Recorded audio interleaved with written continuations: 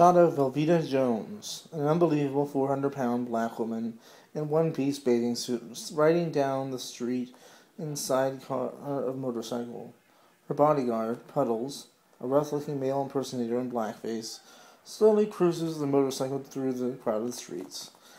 Velveeta scans the crowd like a hawk and spots a white liberal lawyer type in three-piece suit.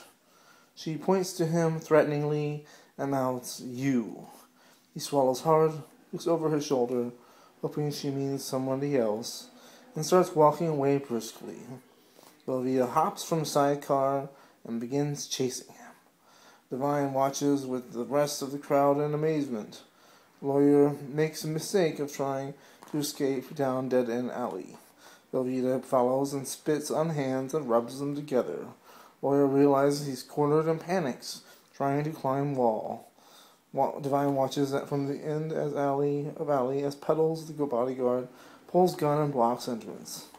Velveeta grabs Lawyer and rips off his clothes and rapes him. Lawyer is flailing about under her massive weight.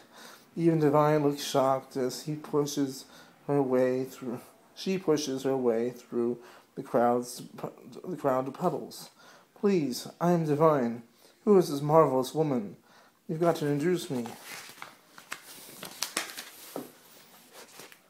"Miss Velveeta don't take no visitors when she's out raping."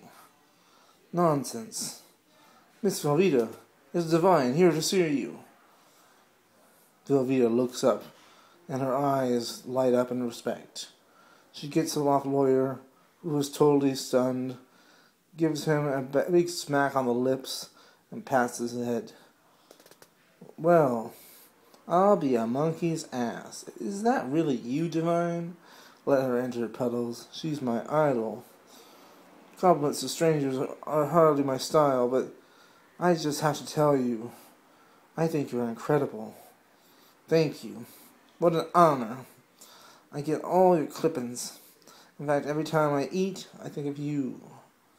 "Velveeta, you must give me your address. I think you may be the second filthiest person alive."